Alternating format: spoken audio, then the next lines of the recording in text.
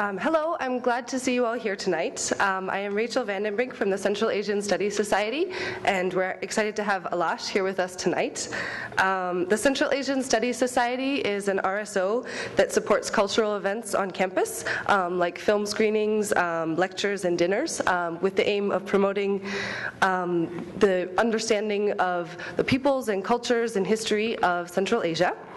And every year we bring a musical performance to campus in the spring.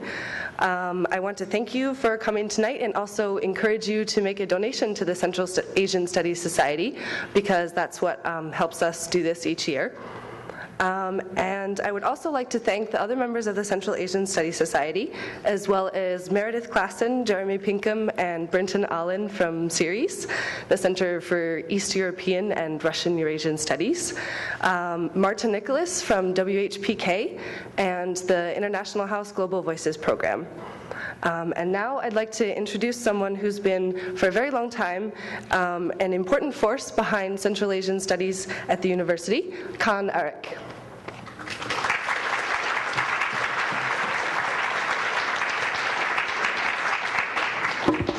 Thank you very much, Rachel. My name is Khan Arik, and I've been teaching Turkish and Turkic languages and Central Asian Studies at this university for about 9 years now. Every year we like to organize an event like this one, bring musicians from Central Asia. And this year's event was made possible by the efforts of a great number of people, some of whom were mentioned by Rachel here. And I'd have to say that without Rachel's tireless organization for the past year, none of this would be possible, so thank you, Rachel.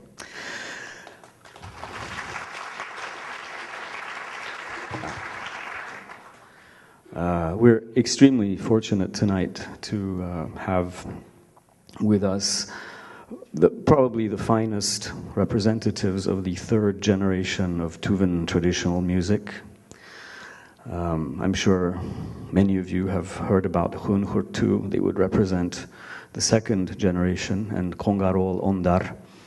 The group that we're going to watch tonight studied under the likes of Kongarol Ondar and Hun Hurtu.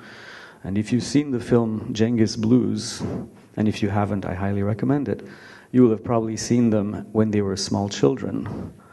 That was 15 years ago. Now they have grown up, and they have a very fine group of their own, and they truly are masters of Tuvan music. They will be coming on and greeting you with a song. And after that, the American member of the band, Sean Quirk, will take the stage and talk to you in much greater detail about what Tuvan music is all about. And now, I'd like you to, don't hold your breath, welcome the Alash Ensemble.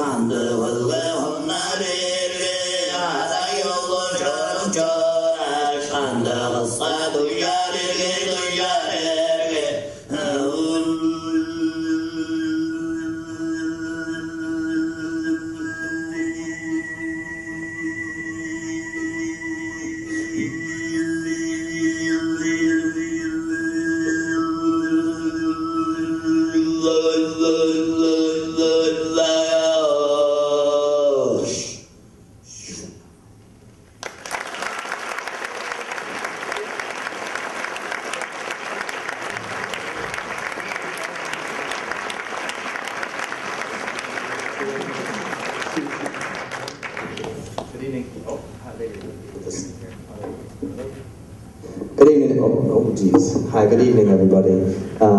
Welcome to the Music of Tuva here at the International House, University of Chicago, presented by the ensemble Alash. Four of the finest members of the current generation of Tuvan throat singers and Tuvan musicians. These young men represent bearers of a tradition that is thousands, if not tens of thousands of years old. The type of singing we just heard and we're going to be hearing tonight is known in the West as throat singing, and Tuvan is known as Kume, Siblet, and Kargara. And it's a kind of singing that some people think, some very qualified people think, may even go back to a time before human language. So we're going to take a journey through space and time this evening through the music of Alash. My name is Sean Quirk. I am the only full-time American resident of the Republic of Tuva and have been for the last 6 years, and I'll be here to guide you on this journey. For those of you who are not fluent in the Tuvan language, I'll be helping a little bit every now and again about the songs and what they mean and where they come from. Tuvan music is a very diverse and beautiful tradition. It's an intact and living folk tradition that it possesses a sound understanding and a conception of producing and creating and listening to sound that's all its own, and that's a little bit different than here in the West, and we're very pleased to be able to bring that to you this evening. Tuva, for those of you who might not know, is located right in the center of the continent of Asia, and in the center of Asia where we're located these days, we're part of the Russian Federation politically, but as you can probably tell, Tuva is something entirely its own, the center of a cultural sphere that is very ancient. And in the center of Asia, where Tuva is located, there's a lot of very high mountains, the Sayan, Altai, and Tangda mountains. And in these mountains are the headwaters of a great river, the Yenisei, as it's called in Russian, or Enisei in the Tuvan language. And this next song is dedicated to that river, Enisei, whom the Tuvans consider to be their maternal ancestor. For the word Enisei means Mother River. And so we're going to continue the concert with a song that's dedicated to the Mother River Enisei, not only to this Mother River, but to the ancestors of the Tuvan people who passed on to them through many, many generations and through some very difficult times, the amazing styles of singing Kume, Sagut, and Kargara. Enisei.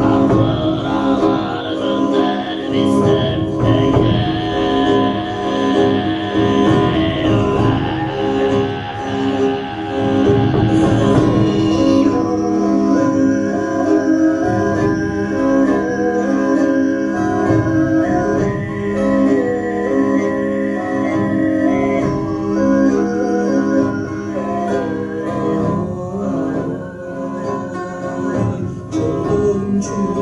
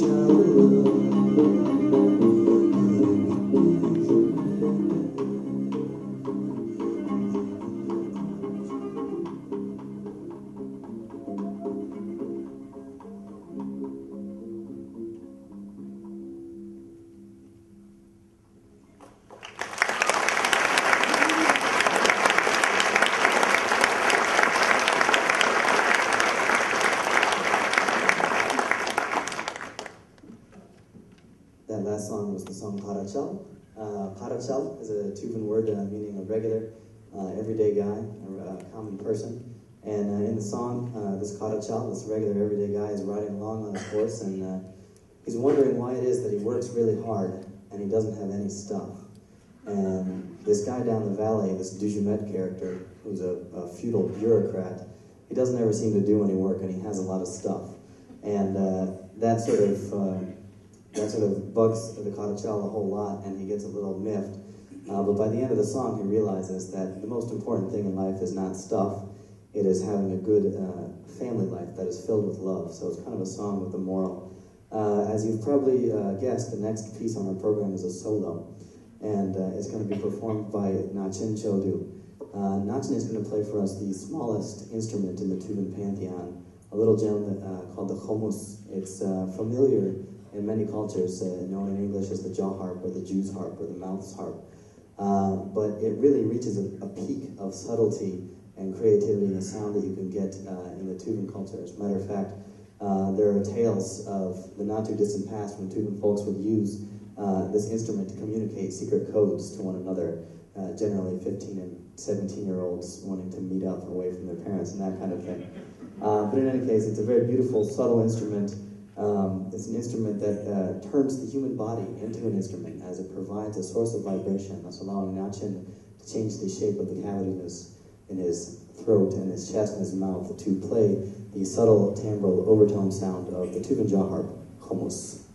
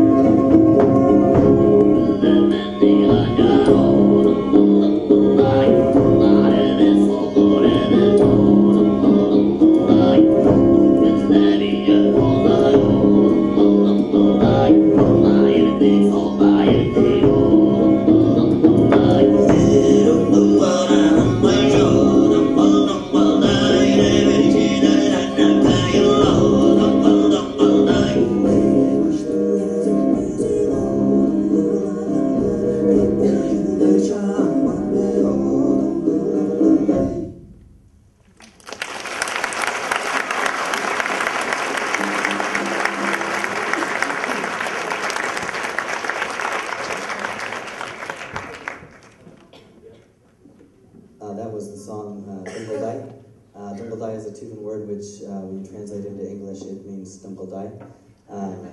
It's a humorous song, and we'd like to make the point that this music is both very ancient, very powerful, very deeply connected to nature, but it's also the music of people. It's folk music, and it expresses everything that human beings have to express. For instance, this next song is one of my favorites to sort of tell people about because it highlights a really interesting facet of traditional Tuvan culture. See, Tuvan people traditionally lived in yurts, and that means they lived a nomadic lifestyle, which meant that they didn't have a lot of chance to get together down at Jimmy's or the Intertown pub or whatnot to meet one another and have group activities. And one of the things that this meant was that young folks, these people I mentioned, 15, 16, 17, 18-year-olds, they had to be fairly efficient when it came time to choosing somebody that they wanted to spend their life with and be in love with. And Tuvans being nomads, and nomads being a very efficient people, they came up with a sort of game or a sort of way that allowed you to kind of get the measure of a prospective mate fairly quickly. This next song shows that off. The name of the song is Kojamuk, but the guys have named the song after this style. Kojamuk is a style of these 4-line verses that these people would get together every year, once a year at the full moon in midsummer. They would have a special yurt that they put up away from their parents, and they'd sing these songs back and forth to one another, and they'd improvise them, and they could be about anything. They could be terribly literary, they could be beautiful. Oh, your eyes shine like the stars, and your hair is black as the midnight sky. They could be sort of teasing, you know, that I don't care how much you like my eyes, you're still a wormy-hoofed goat. They could be sort of bragging, you know, I'm very good at riding horses, I have a great big horse that we could go riding on. Or they could rather be quite direct, and there was a lot of that sort of thing. They could be like, meet me, you know, behind the yurt at midnight. So there was, depending on what someone chose to sing and what they came up with right there in the moment, it would really allow somebody to get the idea of, get a measure of somebody, what they're like, what they chose to sing about. Oh yeah, can we take my voice out of the monitors, because it's making a problem with the tuning.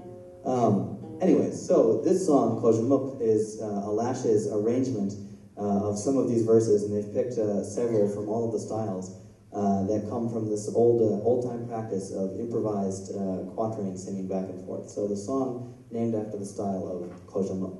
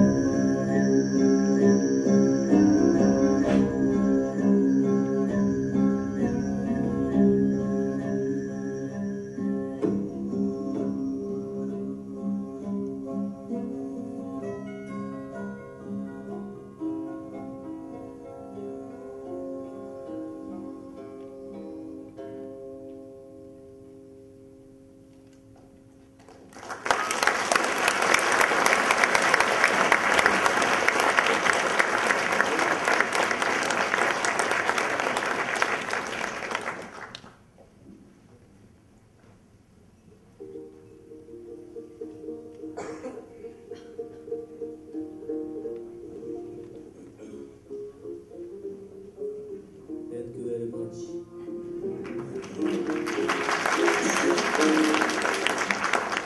song about horses and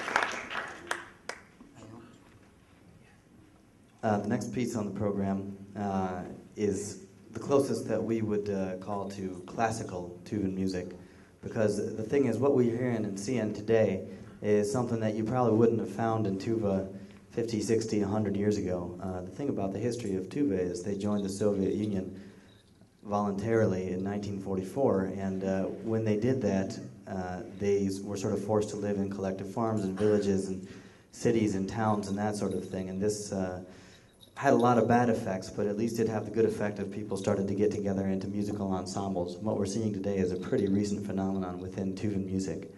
The way you would have heard Tuvan music had you gone to Tuva 100 years ago is the way that we're going to hear it next. As you can tell, it's a solo form again, and Ian Ol is going to showcase for us his excellent and powerful voice in singing the style called Hume, which sort of lies at the center of all the other styles of Tuvan throat singing. If you can't sing Hume, you really can't sing any of the others, and he's going to go into a style, or he's going to add an ornamentation onto his Hume called Ezengiler. Ezengiler comes from the Tuvan word Ezengi, which means stirrups, and it literally means to do the stirrup, or to make a stirrup sound. And what it is an imitation of when you're riding on a horse, see, you've got a stirrup, and the stirrup has a high content of silver, and you've got a whip, and the whip is made of red sumac, and as you ride on the horse, the red sumac handle of your whip ever so lightly taps against your stirrups and creates a ringing sound. So Ionol is going to create that ringing sound with his voice, and he's going to help himself out with a little help from a Tuvan bit and bridle. So let's listen to the classical form of Tuvan music as presented by Ionol Sam in his solo of Ezengiler. Oh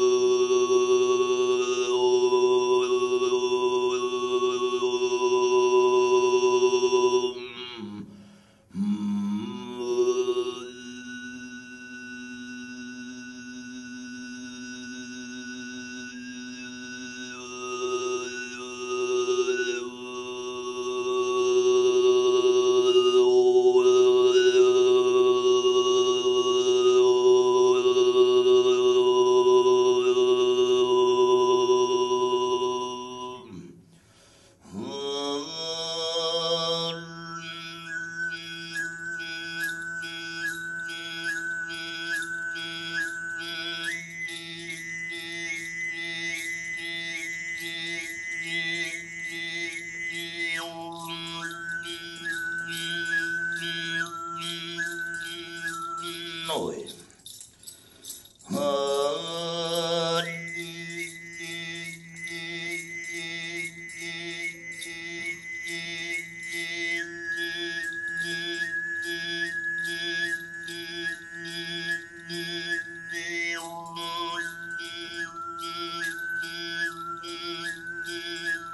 Noi. O yeder da ol etmez ta ol esenle parayım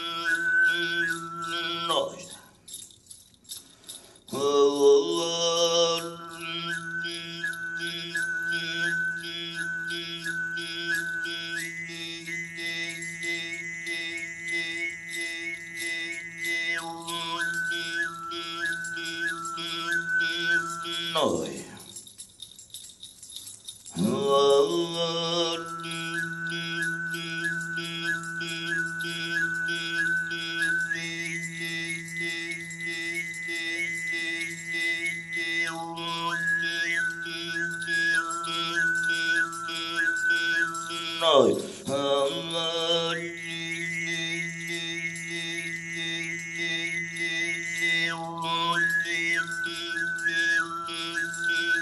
Noi.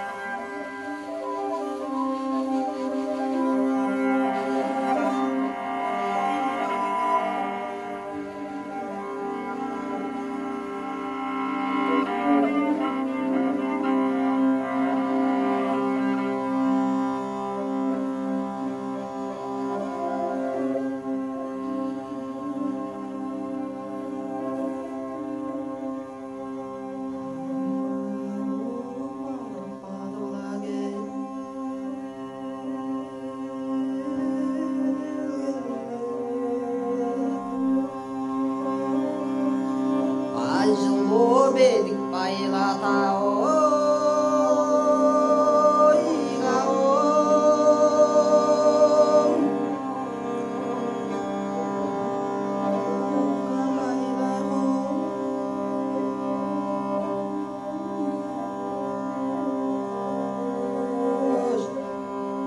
kênh Ghiền Mì Gõ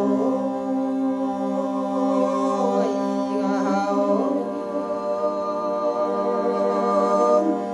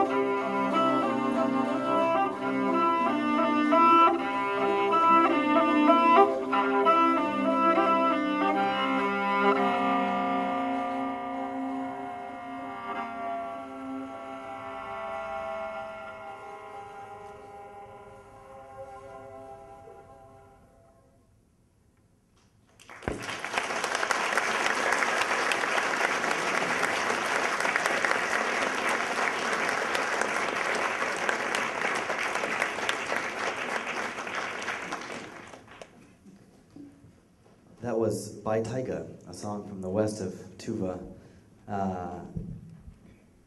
It's a song that's dedicated to a mountain. The Tuvan people endow the nature around them with spiritual inhabitants.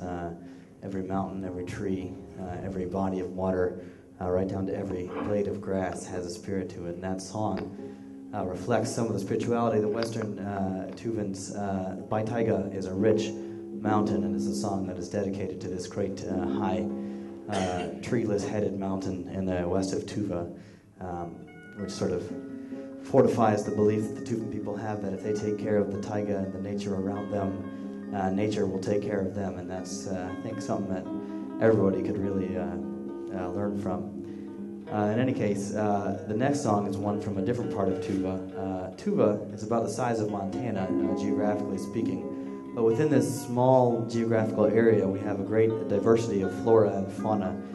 For instance, in addition to the horses and sheep and goats and cows that people raise pretty much all over Tuva, the people in the west, in By Taiga, in the last song there, they live in kind of an alpine region and they raise yaks a lot. And in the south, in Ersin, Tezchem, down by Mongolia, people raise camels down there a lot. And in the northeast of Tuva, there's a very special region called Toju. And in Toju, people raise reindeer. Some people think that domestication of wild animals started among people like the Tojuans because they, up until the 20th century, still practiced the process of taking an actual wild animal and domesticating it. So they wouldn't breed them into being domesticated. They would just grab one out of the wild and make it into an animal that you could ride and milk.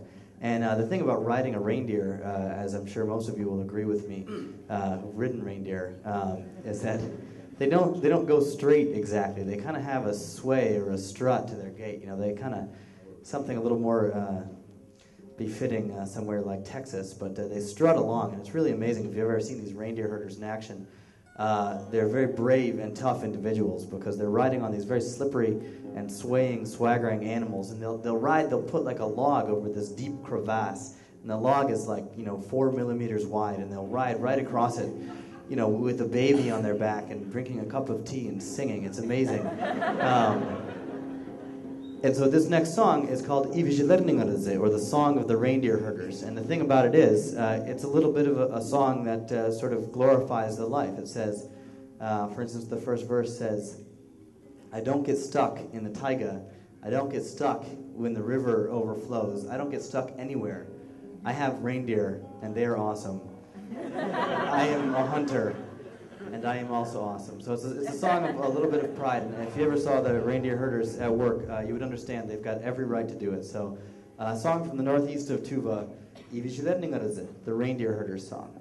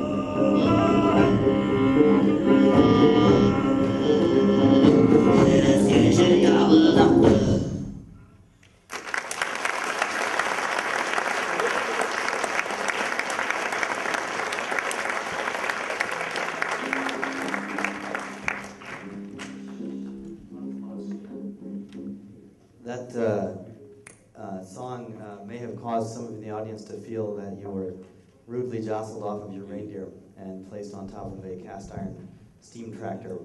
And for that we apologize, but the content of that last song was a song about Chapadak, the famous tractor driver, which was one of the tools that the Soviets used in a lot of places that they came in and wanted to take over.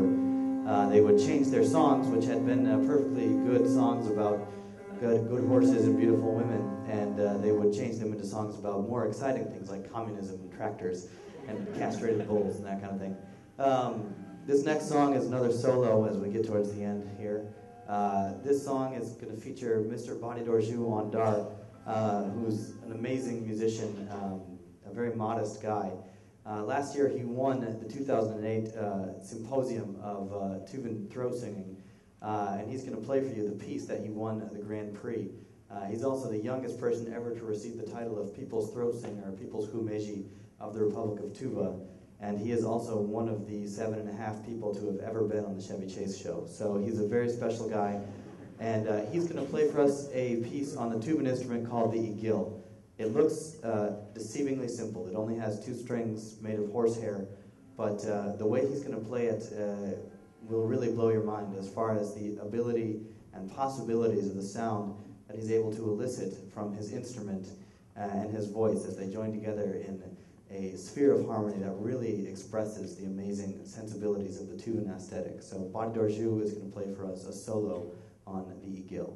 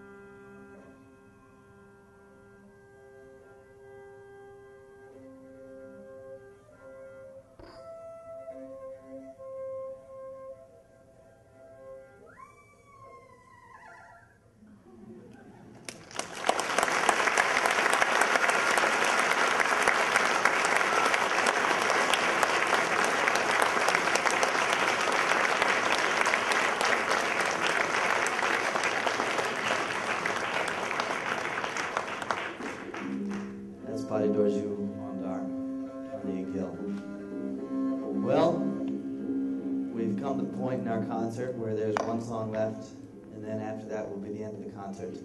So we're very, very happy that you all came out to see the music and to hear the music this afternoon, this evening. We, of course, would like to thank the university. We'd like to thank everyone who participated in bringing us here to the university. It's not easy to host 5 Tuvans for several days. We'd especially like to thank, of course, Mr. Khan Arik. We'd like to thank the amazing and awesome Rachel, and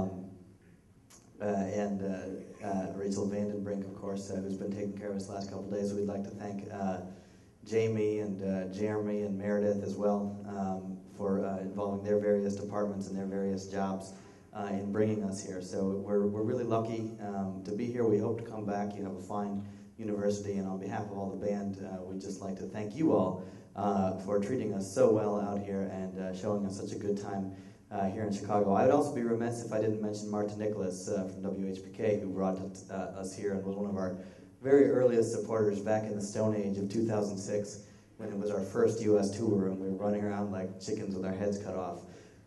We found a nice haven here at the iHouse at the University of Chicago, and we do hope to come back again and again. If you'd like to know when that's going to be, or if you're moving on to other pastures after this, you can go to our website, alashensemble.com, and on the contact section, you can send an email to the webmaster, and you'll get on the email list, and that way you'll be emailed whenever Alash is anywhere within a 3,000-mile radius of where you live, which is more often than you might think. So we do hope to see you all again and again and again into the future, because you are very awesome. Also, the last thing I'd like to mention before I turn it back over to the band is that we will have CDs out in the hallway at the table out there where the donations were, so please do help support the band. It is a long, long way to and from Siberia, and that this is how we kind of make our living. So if you are interested in the music at all, and you would like to have the honor of taking Alash home without having to worry about long hairs in your shower drain or anything like that, a CD is really the perfect opportunity. Before we get going, I'd like to introduce each member of the band individually. Starting with our percussion master on the King of the Gay and Shungarash, we have Ayan Shurjik.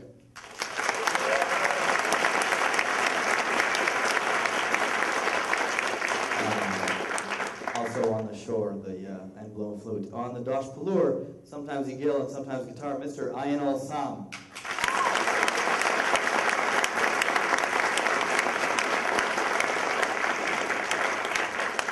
On Igil and guitar, the incomparable Badidor Juandar.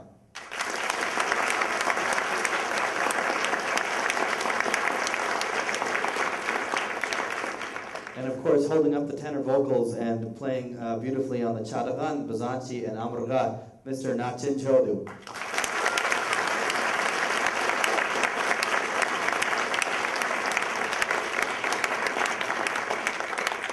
So thank you very much. I am Sean Quirk. We are Alash, and we are going to leave you this evening with a song called The Joker, or I'm a Joker. Bangladesh Meniganchar. Alash.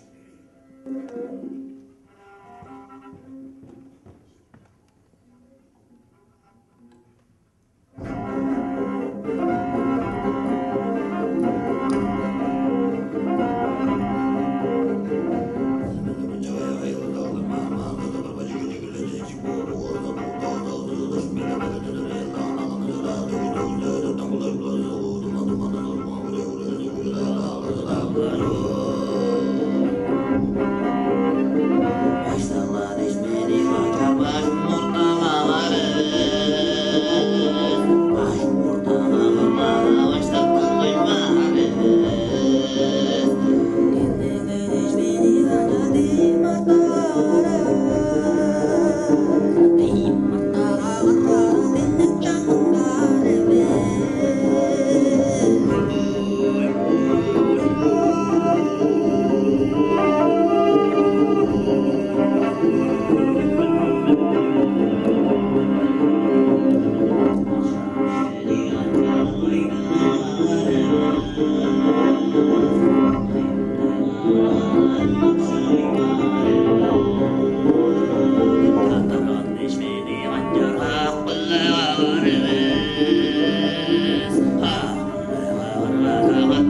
yındare